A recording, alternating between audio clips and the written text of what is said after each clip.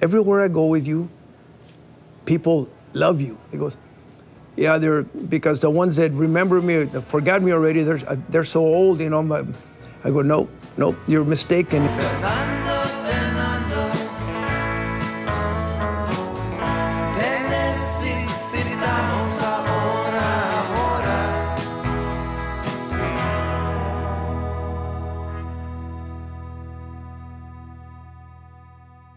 Fernando Valenzuela capped his remarkable 1981 season by winning both the Cy Young and Rookie of the Year awards, the only player in Major League history to earn both in the same year. He would continue to pitch for the Dodgers until 1990, winning 141 games along the way. But after a few so-so seasons, the Dodgers cut Valenzuela in the spring of '91. They got what they needed out of Fernando, and I think Fernando got enough of what he needed from the Dodgers. It was a give and take thing. When he was with the Dodgers, they did plenty of things for Fernando. I think they overused him, but he could have said no. He wasn't thinking of money at all. He just loves the sport. He never, ever talked about, I want to make this, I'm going to make that. Just went out there and played baseball. When the Dodgers released Fernando Valenzuela, it was just like the dream had ended. When he was gone, it was a big void, to go see the Dodgers and being a fan. The Dodgers made their decision after showcasing the pitcher in a spring exhibition start in Monterrey, Mexico, against fellow countrymen Teddy Higuera and the Milwaukee Brewers. Shortly after the game ended, they released Fernando. And he said, hey, why didn't you release me before this game against Teddy? Business. We were all heartbroken because we had lived through all the good times with Fernando. He had brought honor. He had brought, so much to the Mexican community. He was a genuine hero. So when he left, and it wasn't in the best terms. Remember, it was not in the best terms. He won't badmouth the Dodgers. No. He owes them a lot. I think they owe each other. It's a marriage, and so us, on the other hand, we're pretty upset. So we're saying, why didn't they release you before? And hey, that's just the way it goes. And the Mexican American community took that personally. Again, they said, well, that's just like typically how they treat Mexicans. They'll use us and for our labor, but once we're not effective, they'll just throw us away. Kicked him to the curb, but he bounced around other teams. It was never the same. It's never the same. Valenzuela continued to pitch in the big leagues until 1997 with the Angels, the Orioles, Phillies, Padres, and Cardinals. The Fernandomania energy kind of stuck around. Even when he kind of sunk into mediocrity, he never stopped being Fernando. He was always the guy from an exotic, strange place with a weird pitch and the weird look, and he was always Fernando. Watching, I think, your heroes get old is always really, really hard. Watching them lose the thing that they're really extraordinary at, you have to transition. Transitions are a big part of our culture, right? So I think we get that. We get the notion that everything changes. You grieve the sense that people get older and they shift and change and their bodies change. It's a tragedy, and it's also kind of like a beautiful reality of life. But as Mexicans, we are deeply connected to the notion of change, because that's what our entire lives are built on, change and death, right? We commune with the dead. Dia de los Muertos, Day of the Dead. I mean, we have a never-ending relationship with the notion that you change. After stints pitching in the Mexican Winter League, Valenzuela retired for good in 2006 at age 49. But he's never really left baseball. Fernando's been a member of the Dodgers Spanish language broadcast team since 2003. And he owns a Mexican baseball team, Tigres de Quintana Roo. Big difference to be a player, regular player, and own one team, because you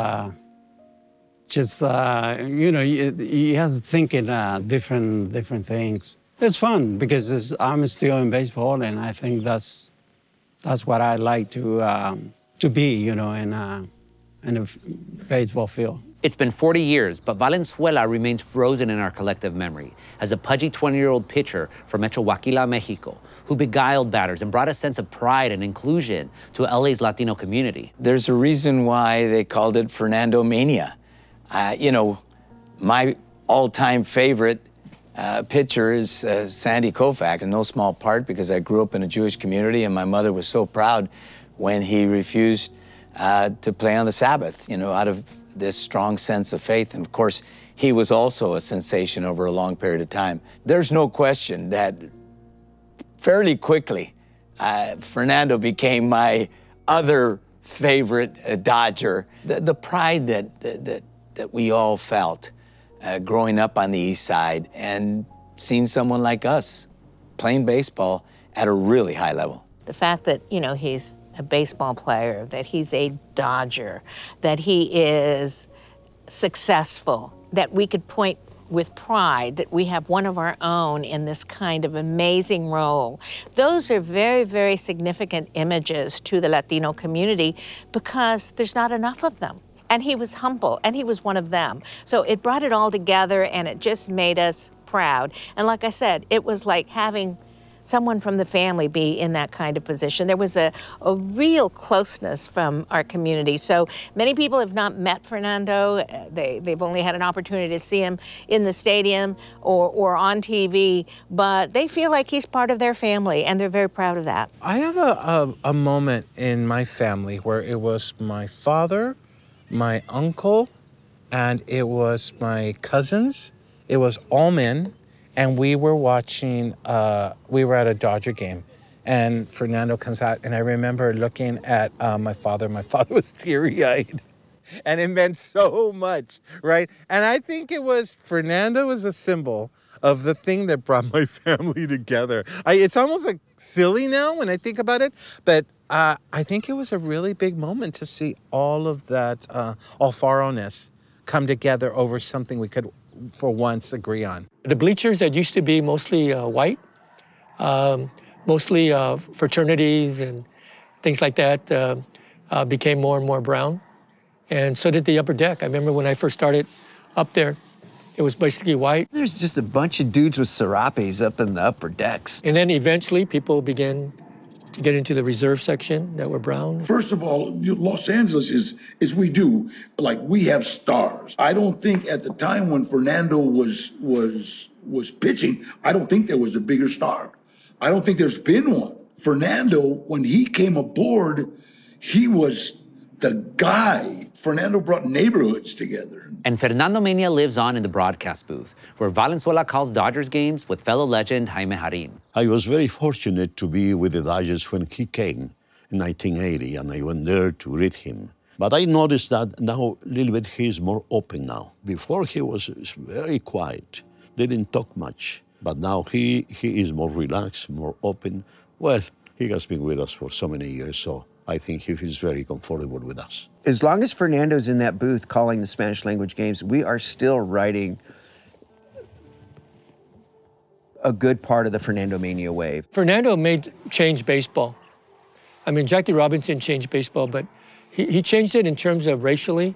But Fernando changed it not only in terms of racially or ethnically, but culturally, in terms of language. He connected Mexico. Fernando made baseball an international sport. I mean, at least in the Spanish-speaking world. I believe that Fernando will always be a hero to the Mexican-American community. People love him. To this day, they love him. You root for the underdog.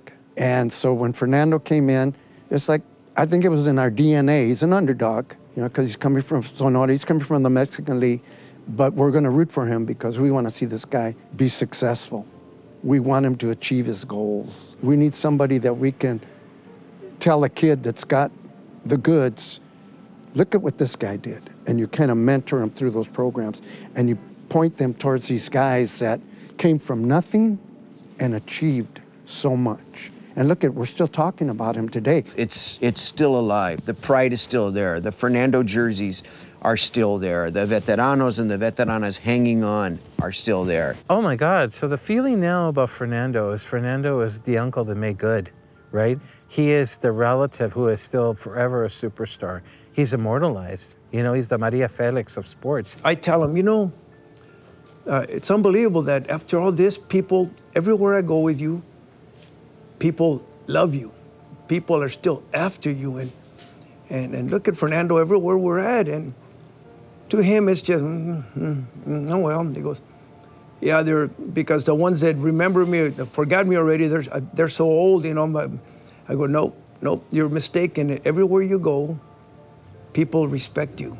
after 40 years, the people still remember things and games. And even when I go in Mexico, the people, they still talking about few games. Like I say, I don't even remember those games, but they say, okay, in this day you do this and that, and that's great. You know, when after many years, some fans, people are still talking about those years. You know? It's an LA story. I honestly believe that it's part of the history of Los Angeles.